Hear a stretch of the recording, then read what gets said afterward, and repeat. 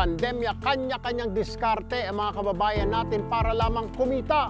Pero alam nyo ba na isang kababayan natin sa Taytay, Rizal, nakapagpatayo ng malaking bahay at napatapos ang 4 niyang anak sa pamamagitan lamang ng simpleng gulay na kangkong.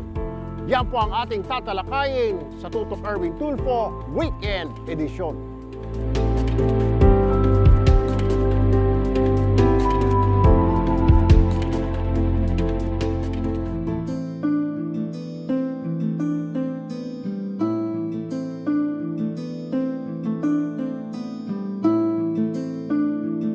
Sa Pilipinas, tila minalas ka kapag sinabihan ka ng matatanda na pupulutin ka sa kangkungan. Pero ang 65 anyos na si Tatay Kaloy o Carlos Cantaco Sr., kangkung daw ang naging swerte sa buhay. Siya ang kauna-unahan at isa sa may pinakamalawak na kangkungan sa lalawigan ng Rizal. Year 2000, nag-umpisa kami, pakunti-kunti lang hanggang sa ma-develop namin. Dumami buyer ko. Sa loob lamang na mahigit 20 taon, nakapundar na malaking bahay si Tatay Kaloy. Katapat lamang ng kanyang bahay ang isang gusali at mga paupahang apartment na katas din ng kanyang pagkakangkong. Bukod pa raw dito ang ekta-ektaryang lupain na pag-aari niya ngayon. Napatapos din niya sa pag-aaral ang lahat ng 4 na anak. May mga tindahan at karinderya na rin mula sa kita sa kangkong. Ipagkakalog ko sa aking mga anak yun. Yan po ang aking sa aking buhay, na mabigyan ko ang aking mga anak ng ikabubuhay nila. Talagang malaki po pasalamat ko sa kampo. Kung hindi po diyan, baka hindi po nakapagpatapos ako ng pag-aaral. Kwento ng may bahay ni Tatay Kaloy, dati raw itong magsasaka at mangingisda. At swerte lamang na natuklasan ito ang pagkakangkong. Hindi pa nagkakangkong, maliit pa lang ang kita niya. Kaya simula nung magkangkong, awa ng Diyos na paraos. Kung hindi sa kangkong, hindi siguro kami makapundar ng ganito kalaki. Noong kalakasan ng kanyang kangkungan, kaya raw mag-harvest ng 3,000 bundle ng kangkong kada araw. 10 hanggang 15 piso ang kada tali ng kangkong. Pero sa maniwala kayo hindi, kumikita si Tatay Kaloy ng hanggang 6,000 pesos kada araw dahil lamang sa gulay na ito.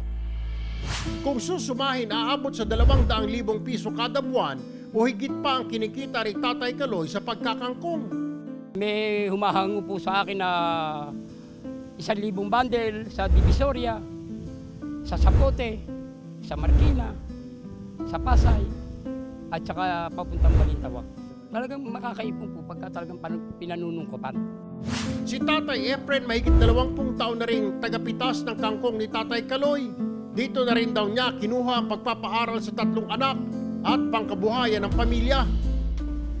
Mga 500 hanggang 700. Minsan pagka masingit, yung bawat tinatawag na mahal at walang maramihan ng order, 1,000 po kung kumikita kami. Hindi raw nakapag-aral kaya pinulot din sa kangkungan si Tatay Efren. Ay hindi naman po ako tanggapin ng pabrika dahil nga sa kakapusan sa pag-aaral, ayos naman, kumakain naman kami ng 3 beses, minsan nga 4 pa Aminado naman si Tatay Kaloy, malaki ang inihina ng kangkungan dahil na rin sa dami ng kakompetensya ngayon. Isama pa raw ang problema sa pandemya. Dito raw niya naisipang magtanim at pagkakita ng iba't ibang klase ng gulay. Kaya ang dating kangkungan, puno na rin daw ng iba't ibang klase ng gulay ngayon. Gulay po naman, hindi po naman mabakante ang aking kita. Sitaw, ampalaya, alokbate, saka yung talong. Ang nag-iisang anak na lalaki ni Tatay Kaloy, kahit graduate sa kolehiyo, mas pinili na tulungan siya magkangkong sa kanilang bukid. Nagbalak na ako mag-ibang bansa, magbarko, kaya yun, pumasok sa industry. Kaso wala, sira industry ngayon yun, saka since maganda-ganda rin yung kita rito, dito na lang din ako nagsettle sa ngayon. Kailanman hindi raw niya ikinahiya ang trabaho ng magulang. Mga kasabayan ko since elementary hanggang nag-college ako, yung trabaho ng parents nila is mga white collar jobs, ganyan. Siyempre iba pagka binuhay ka sa farming, iba yung yung proud ko sa kanya. Kasi bihira yun Sa ngayon, kahit dapat ay nagpapahinga na lamang si Tatay Kaloy dahil na rin sa kanyang edad at marami-rami na rin naman ang mga naipundar, pero mas pinili pa rin ito na magpatuloy sa kanyang trabaho. Dito po yata ako lumalakas sa pagpaparit-parito ko araw-araw. Exercise. Pag tumigil po ako, wala eh. Pag naroon po ako sa bahay, higa-higa ako sa duyan, nananakit po yung aking mga balakang. Kaya mas gusto ko na rito sa bukid. Hanggang kaya niya, itutuloy daw niya ang pagkakangkong.